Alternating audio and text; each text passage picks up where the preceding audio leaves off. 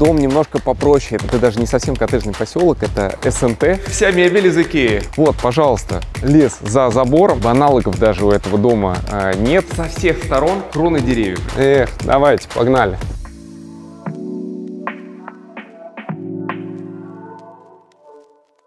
Друзья, всем привет! Это канал о недвижимости и строительстве ВДТ и я, Алексей Аверьянов.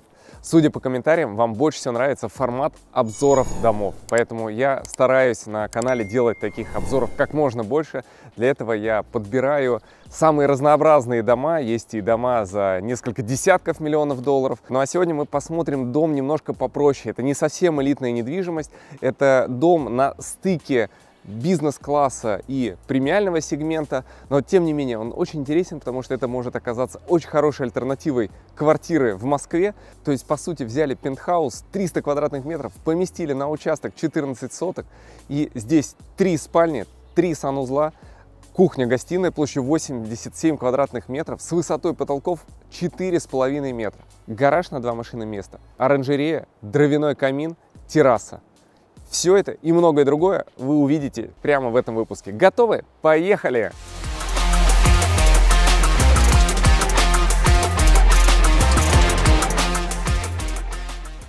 Друзья, мы находимся в коттеджном поселке Липка. Это даже не совсем коттеджный поселок, это СНТ, по сути. Вот. Но поскольку мы всего лишь в 11 километрах от МКАД по Новорижскому шоссе, то здесь, ввиду своего удачного расположения в лесу, на берегу реки, уже стали появляться достаточно давно большие, хорошие, дорогие дома. Поэтому это такой очень приличный СНТ с охраной. Но здесь, конечно, такая разношерстная застройка. И сегодня мы с вами посмотрим дом. Он одноэтажный. Его практически не видно с фасада. И главный фасад у него все-таки задний. Я вам его обязательно покажу. У нас вход идет здесь прямо с улицы, и близко очень расположен гараж и гаражные ворота, то есть можно будет, естественно, заехать в дом прямо через гараж на 2 машины места, или зайти через калитку и через главный вход. Пойдемте. Этот дом собственники строили для себя, и здесь очень много оригинальных решений, потому что это, по сути, индивидуальный проект. Второго такого дома просто нет. Например, очень оригинально сделали навес. Обычно у дома бывает крыльцо, не очень большое, оно здесь тоже есть, но здесь перекрыли целую территорию, примерно 20 квадратных метров, и навес сделали прозрачным, то есть он пропускает свет, но при этом защищает от осадков.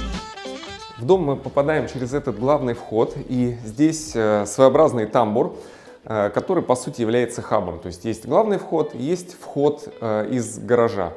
Он достаточно просторный, отделяет нас вот эта портальная дверь от гостиной. То есть если вдруг кто-то здесь ходит, можно ее спокойно закрыть, и она непрозрачная, но при этом какую-то часть света она пропускает.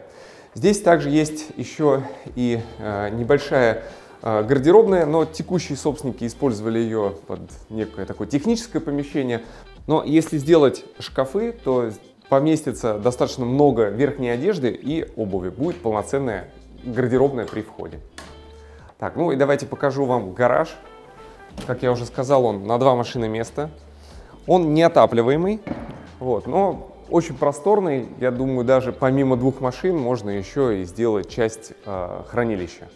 Это очень здорово, что есть дополнительные места хранения, потому что вообще часто забывают о том, что для обслуживания дома нужно много всякой садовой техники, инструментов и так далее. И вот забывают просто, где это можно расположить.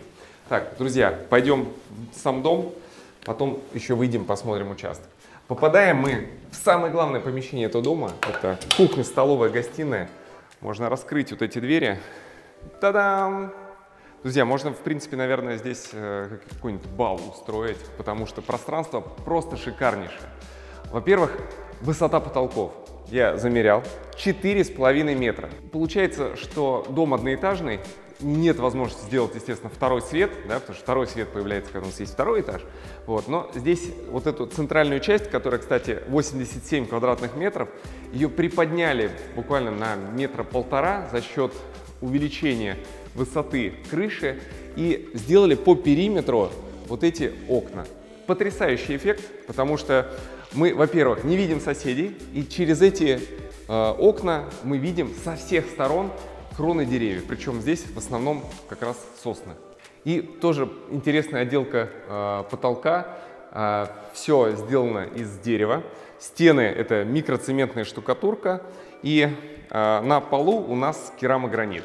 Может быть, вы здесь в какой-то момент удивитесь, почему это так, потому что мы все-таки в жилых помещениях чаще видим какое-то деревянное покрытие, там инженерную доску или паркетную доску. Здесь по всему дому пол сделан из керамогранита, и он полностью везде отапливается. То есть, по сути, основная форма отопления этого дома — это теплые полы. Вы знаете мое отношение к отоплению дома теплыми полами. Но для энергоэффективного дома, коим этот является, это абсолютно нормально. Во-первых, можно за счет этой площади не сильно нагревать температуру пола, так что будет по ней комфортно ходить, и в самом помещении будет тоже очень комфортная температура.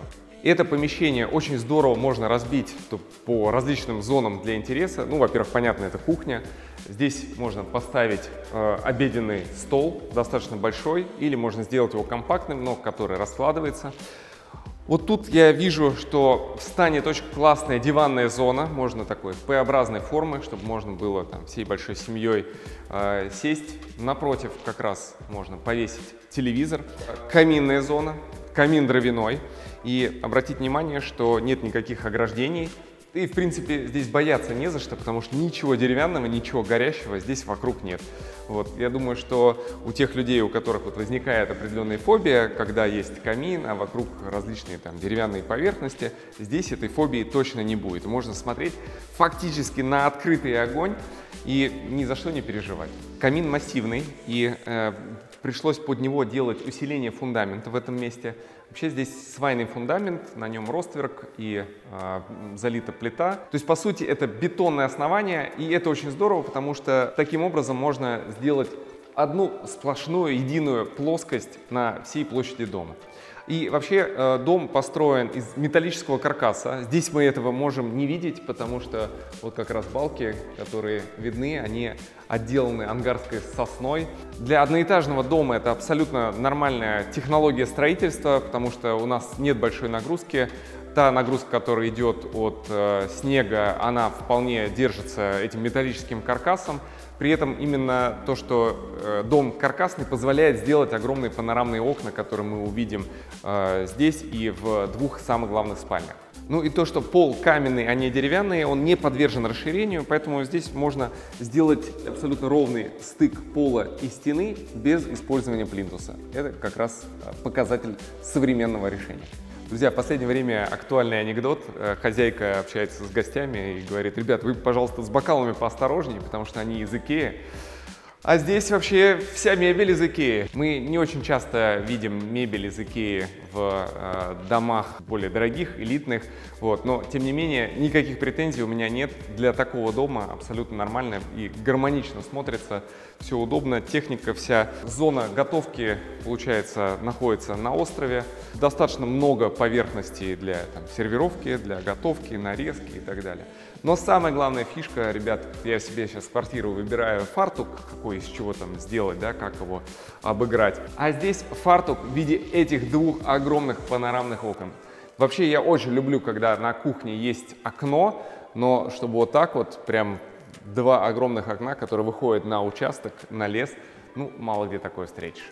Окна, кстати, алюминиевые, бельгийской компании Рейнерс, которая, в принципе, совместно с Шуко являются основными производителями таких оконных систем. Выход на террасу прямо из зоны столовой, кухни. Сделаны, кстати, москитные сеточки в виде таких дверей. Мы в лесу, однозначно нужно от всяких насекомых защищаться, но очень легко, раз и вышел. Терраса очень большая, и на нее выход есть как из гостиной, из хозяйской спальни и из оранжереи при второй спальне.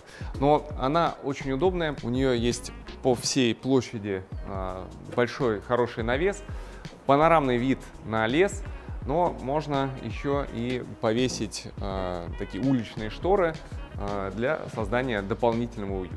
И несмотря на то, что дом одноэтажный, мы достаточно плотной коттеджной застройки, здесь на террасе очень уютно, потому что, по сути, ни из одного из домов нас не видно. Друзья, и пользуясь случаем, раз уж мы на улицу вышли, давайте покажу вам участок. Конечно, я соглашусь с вами, что это не верх дизайнерской мысли, но здесь есть все базовые условия для того, чтобы сделать максимум уюта. Во-первых, участок достаточно ровный, с небольшим уклоном, а во-вторых, самое главное, он находится на границе леса. Посмотрите, какая прекрасная вообще панорама открывается отсюда, со всего участка. Многие говорят: ой, хочу вот лесной участок, чтобы прям вот деревья росли вот на самой территории своей, да. Не вижу в этом смысла, за этим надо обязательно будет следить. Вот эти все деревья, надо за ними как-то ухаживать, от них идет листва. Вот, пожалуйста, лес за забором. Шикарный вид на него, ни одного дерева нет при этом на участке, но можете свои собственные деревья посадить. Понятно, что у каждого свои предпочтения, и в ландшафте можно просто развернуться там на всю катушку и потратить там миллионы или даже десятки миллионов рублей, но здесь очень индивидуальные предпочтения, поэтому если вам как бы не нравится то, что здесь есть, дальше уже можно, проживая в доме, сделать по любому ландшафтному там проекту. А ландшафтники у нас есть, кстати, обращайтесь, друзья, помогу, посоветую. Но тем не менее, давайте пройдемся и посмотрим каждый уголок этого участка.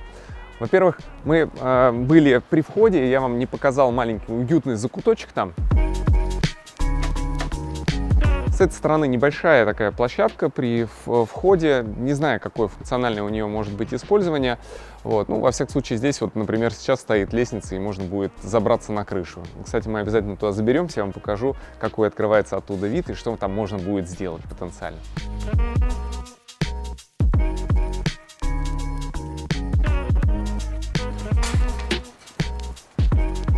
А с этой стороны, слева от дома, есть вот такой отдельный проезд, и по сути это может быть гостевой парковкой. Ну, единственное, что, конечно, машины придется ставить друг за дружкой, но поместится их тут штук 6.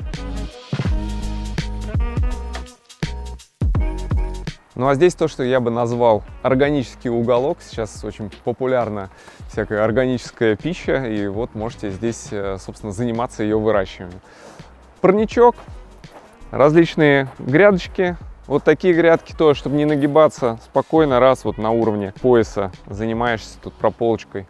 Вот, клубничку можно, вот, пожалуйста, земляничку. Вот скоро уже, кстати, начнет первые в этом сезоне плоды давать. Друзья, но тут есть еще один очень крутой бонус у этого участка. Вот она, калиточка прямо в лес.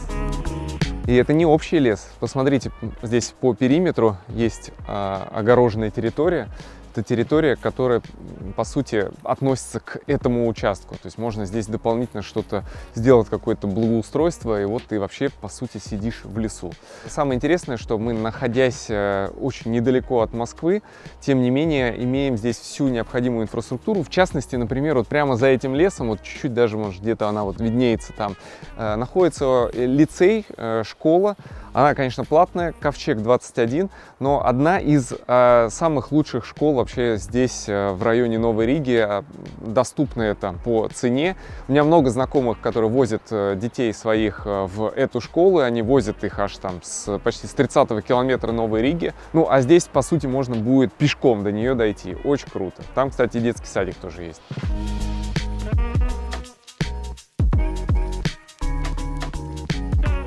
Эта часть участка использовалась как вольер для собаки. Вот. Ну, по сути, вот мы с ребятами даже обсуждали, когда смотрели дом, не хватает какого-то там спа-центра, бани. Мне кажется, удачный уголок, где это можно было бы расположить. Опять же, рядом лес, пожалуйста, калиточка, вышел туда. Здесь тоже можно, не знаю, какую-нибудь купель поставить, да, вот, и наслаждаешься загородной жизнью очень недалеко от Москвы. Очень круто. Кстати, посмотрите тоже на окна, они с зеркальным эффектом, то есть, по сути, вот можно даже на себя посмотреть. Хотя, в принципе, никто ниоткуда не может вас увидеть, но, тем не менее, вот собственник решил сделать такое вот зеркальное напыление. Ну, единственное, от кого может это спасать, от, не знаю, птичек, белочек, там, ну и всей другой живности. Кстати, вот слышите, звук-то, птички-то поют. Ну, небольшое лирическое отступление про одноэтажные дома. Вообще есть очень много фанатов, которые не хотят громоздить там даже 2 этажа. Вот, и это как раз дом именно для таких. Я вообще тоже люблю одноэтажные дома, но, к сожалению, все определяется экономической составляющей, и при очень дорогой стоимости земли нет смысла делать одноэтажный дом, поэтому очень редко как бы это происходит. И это скорее исключение, чем правило. По сути, как бы аналогов даже у этого дома нет. Мы смотрели весь рынок. За такие деньги такого функционала дом в таком месте поблизости на этом расстоянии просто не найти. Ну что, двигаемся дальше. А в дом мы вернемся через хозяйскую спальню. Она тоже имеет свой выход на террасу. И здесь больших 3, по сути, панорамных окна. Очень уютная, комфортная, также с прекрасным видом. Отопление здесь тоже от теплых полов, но дополнительно есть еще и внутрипольный конвектор. Кстати, я почему-то все время называю их впольными конвекторами, но мои уважаемые зрители меня поправили: правильное название — внутрипольные конвекторы. Как я уже несколько раз говорил, в принципе, этот дом можно сравнивать с квартирой в городе. Вот. Давайте обратим внимание на то, какие преимущества дает именно загородный дом. То есть, во-первых, в квартире ты такую планировку не сделаешь. По сути, у тебя это либо должен быть пентхаус, да, площадью 300 квадратных метров, там, с обзором 360 градусов. Но вы знаете, сколько стоит пентхаусы, и все равно у него не будет, например, там, своего участка и такой вот, скажем так, интимной обстановки. Вот. Во-вторых, конечно, проживание за городом — это определенные поездки, да, это совершенно другой уровень затрат. Но конкретно в данном случае, когда есть вся необходимая инфраструктура, в том числе социальная, детский сад, школа, плюс все необходимые магазины, и сам поселок находится в 11 километрах от МКАД, то здесь это будет чувствоваться не так сильно. Ну и еще одно преимущество, о котором многие забывают, это коммуналка, да, потому что содержать такую квартиру в Москве будет стоить несколько десятков тысяч рублей в месяц. Здесь же поселковый сбор 6,5 тысяч рублей в месяц, на электричество еще 3000 рублей, да, и газ за весь год 30 тысяч рублей. Вот и пожалуйста, примерно в районе там 12 тысяч рублей это вот коммунальные расходы, которые есть в доме. Ну и еще не забывайте про парковку, да? В хорошем доме парковка будет стоить дополнительно еще 3-4 миллиона рублей. Вот, плюс еще тоже нужно будет там, примерно по 2-3 тысячи в месяц платить за обслуживание ее. Здесь свой паркинг, плюс еще парковка дополнительная, то есть 2 машиноместа стабильно в гараже, и еще можно как минимум одно удобное рядом. Так, ребят, ну давайте посмотрим, что у нас здесь по сторонам света. Ну получается, юг у нас там, и на запад мы смотрим. То есть у нас, по сути, будет спальня со своим закатом. Конечно, закат мы не увидим, потому что все это за лесом. Вот. Ну, кстати, в доме нет кондиционирования, и здесь собственник проживал несколько лет и сказал, что вам просто не нужно, потому что, ну, реально, дом, во-первых, энергоэффективный, он не нагревается и не остужается, да, в зимнее время. И получается так, что здесь навес достаточно далеко от этих панорамных окон, солнца сюда прямого попадания лучей нет, и здесь очень даже будет комфортно. Приточно-вытяжной вентиляции в доме нет, но зато и установлены аэраторы на кровле, и происходит определенный обмен воздухом естественным образом. Вот. Ну, так, двигаемся дальше. Это у нас, как я уже говорил, мастер-спальня, и вход из гостиной комнаты происходит через еще одну дверь, то есть, по сути, у нас пространство самой спальни, оно отделено аж 2 дверьми, дополнительно еще шумоизоляция. Попадаем мы из гостиной в небольшой тамбур. Прямо перед нами гардеробная комната, она достаточно большая, просторная. При такой компоновке П-образной, ну, здесь окно, поэтому П-образно не получится, только по 2 сторонам. Вот, но, тем не менее, количество шкафов на квадратуру, на площадь помещения, она в этом случае будет самая эффективная. Сюда собственники вывели еще и, там, не знаю, видеонаблюдение, но на самом деле сейчас эти все облачные сервисы позволяют это через интернет смотреть, и не обязательно это здесь. Ну, почему-то решили, чтобы оно было здесь расположено. Ну и, естественно, при главной спальне есть еще и хозяйский санузел. Вот. Мне кажется, это как раз тот вариант, который близок к идеальному. Он просторный, ну, 2 раковины обязательно. Здесь сделано и ванна и душевая. Причем душевая — это вот тот самый walk-in shower, где нет никаких порогов, достаточно широкая, есть и тропический душ, и обычная лейка, и еще вот тоже какие-то такие гидромассажные форсунки. Ну и огромное панорамное окно.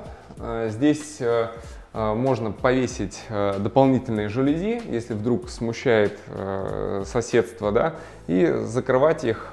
Плюс есть возможность также открыть верхнюю форточку, дополнительно будет проветриваться, там установлена москитная сетка, то есть насекомые не побеспокоят. Душ, ванна, огромное панорамное окно, ну, собственно, джентльменский набор для хозяйского санузла. Ну, как вы уже поняли, дом сделан так, что гостиная является центральным ядром, а две основные спальни, они находятся по бокам, и обе выходят на участок. Вторая спальня здесь. Она хоть сама по себе чуть-чуть поменьше, но она не менее уютная.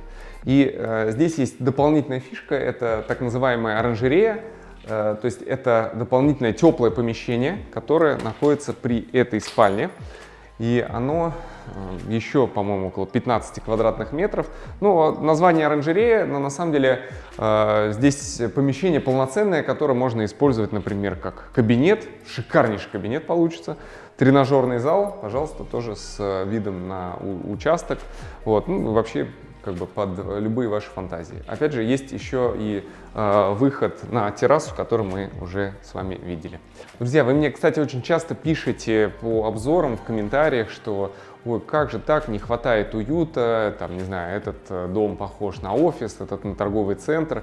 Друзья, но так получается, что мы часто снимаем дома, которые, например, находятся в стадии продажи, и, естественно, для продаж необходимо сделать так, чтобы здесь не было никаких личных вещей. Уют — это понятие вообще очень индивидуальное, оно создается каким-то декором, личными вещами. По большому счету, самое главное в уюте — это любовь близких друг к другу людей, которые проживают на одном пространстве. И, конечно же, когда дом продается, этого всего мы не можем видеть.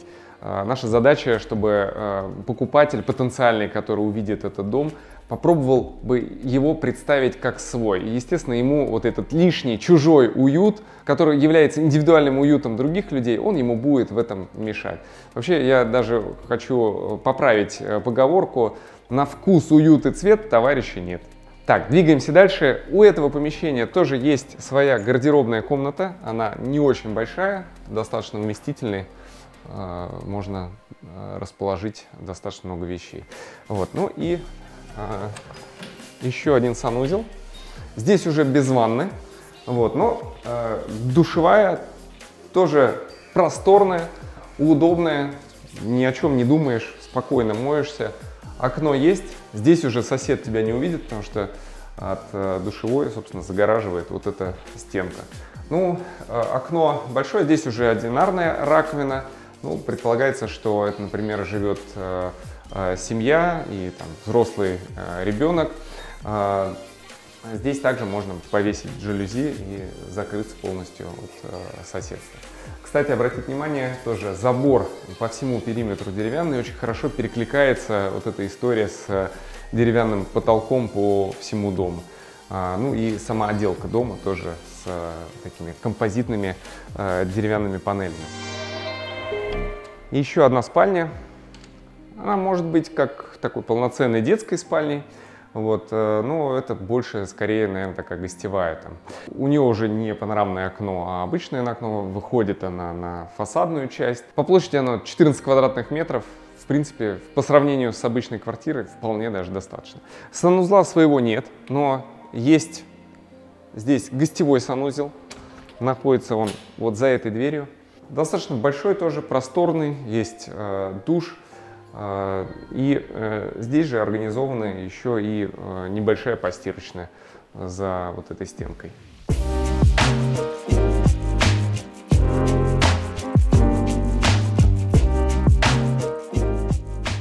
Чтобы полностью вам дом продемонстрировать, покажу еще помещение котельной. Конечно же, все почти котельные в домах там плюс-минус одинаковые. Здесь, в частности, есть очень хорошая водоочистка, вот, большой достаточно бойлер. Но я хочу обратить внимание на вот этот прибор. Это, собственно, основной котел, который вообще греет весь дом. Компания Висман. Ну, посмотрите, какой он маленький и компактный. Вот. На самом деле это конденсационный котел, их там изобрели буквально, там, может быть, 10 лет назад. Они более эффективны, чем традиционные конвекционные котлы. В чем смысл? В том, что когда обычный конвекционный котел, там происходит сгорание газа, да, и он выходит, и достаточно много тепла уходит просто через трубу, да, то есть мы сжигаем газ, и он уходит в трубу. Вот. А здесь есть дополнительный теплообменник, и за счет энергии, которая остается еще после сгорания газа, мы получаем практически 100% КПД. Так что экономия топлива примерно 35%, заявленная производителем. То есть, по сути, это будет в некотором роде экономия для всего дома. Плюс сам дом энергоэффективный, поэтому отопление и выходит в 30 тысяч рублей в течение всего года на отопление и на подготовку горячей воды. И это при таком количестве панорамных окон. Ну что, ребят, по-моему, все сделали. Слушай, вон лестница еще есть. Блин, точно, слушай, на крышу-то не залезли, елки-палки. Забыли про крышу, да. Эх, давайте, погнали. Настоящий обзорщик, он должен вообще в каждый уголок залезть. А здесь всегда такая лестница, да, стоит? Или какая-то более благородная есть? Ну, я думаю, что можно здесь поставить и благородную лестницу. Вопрос, нужно ли? О, слушай, блин, шикарно вообще. Красота. Давайте, залезайте тоже, что там стоит. Крыша, как вы уже догадались, здесь плоская, вот, но она не эксплуатируемая, хотя, в принципе, как бы ничего не мешает сделать ее таковой. Вопрос, нужно ли, да, потому что обычно эксплуатируемую кровлю делают, если, например, ну, совсем маленький участок. Здесь все-таки 14 соток и вполне просторно. Вот, ну, давайте, что здесь примечательного? Это вот аэраторы, о которых я говорил, они по всей крыше расположены. Вот, это помогает проветривать и делать естественную вентиляцию в помещениях в доме. Друзья, ну и традиционно этот дом продается. Его цена указана будет на обложке или в заголовке ролика. Вы спрашиваете, почему ты не рассказываешь про цену в самом ролике? Друзья, дело в том, что цена – это понятие динамическое, она периодически меняется то в большую, то в меньшую сторону. Вот, поэтому обложку можно всегда заменить с новой, с актуальной ценой. Плюс дом может продастся, а обзор останется. Вот в случае в том, если вы не видите нигде цену, значит дом уже продан или снят с продажи. Но в любом случае, если вас этот дом заинтересовал, напишите мне на alex@veska.ru, и я вам вышлю презентацию с проектом, с фотографиями, с описанием, с подробной планировкой. И также смогу для вас организовать просмотр в удобное для вас время. Друзья, несмотря на то, что мы находимся в СНТ, но здесь очень даже приличная детская площадка, которая, может быть, даже фору даст площадкам в некоторых коттеджных поселках. Здесь и множество различных детских игровых объектов, и есть целая площадка для воркаута, и батут, и песочницы, и много всяких лазилок, там, и фонтан даже есть. Есть целый огромный стол, где можно играть в настольные игры прямо под дождем. Также и универсальная спортивная площадка, и теннисный корт. Ну а самое главное, что эта площадка находится прямо в центре соснового бора с огромными соснами. Мне кажется, здесь даже родителям будет очень приятно находиться вместе со своими детьми.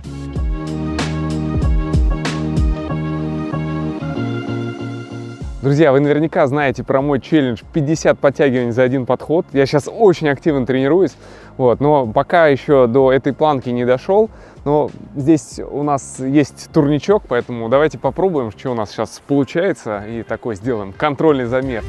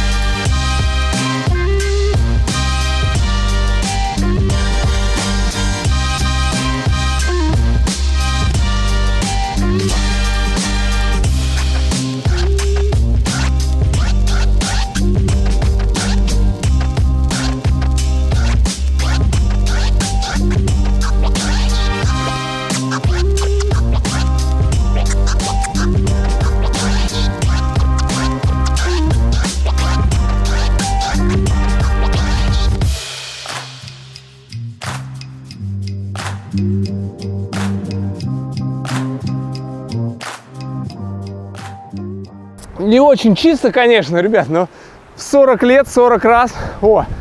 Помимо детской площадки в этом поселке в СНТ есть еще и прогулочная зона. Она проходит вдоль реки Липка. Собственно, в честь нее и названо само СНТ.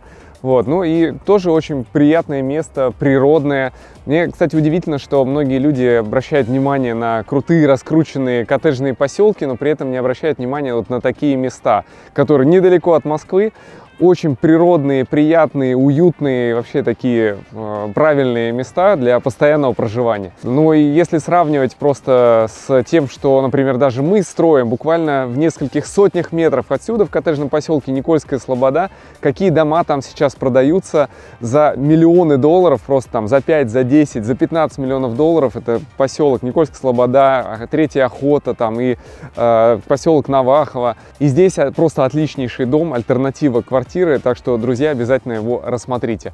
Ну и, конечно же, вы знаете, что я всегда слежу за комментариями, всегда по существу на любые вопросы отвечаю. Но если у вас есть, скажем так, интимные вопросы или вас заинтересовали услуги нашей компании, всегда можете написать мне на alex@veska.ru и всегда получите ответ. Ну а также подписывайтесь на мой телеграм-канал, который стал сейчас флагманской площадкой, на которой я делюсь кучей полезной информации. Ну и традиционно владейте, двигайтесь, творите. Пока-пока.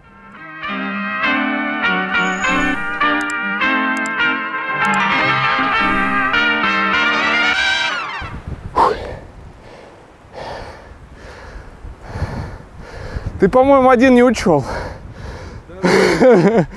Мы потом проверим там все. Все, погнали, ребят, дождь идет. Все, вот такие жертвы для контента. Все для контента. Владейте, двигайтесь, творите. Пока-пока.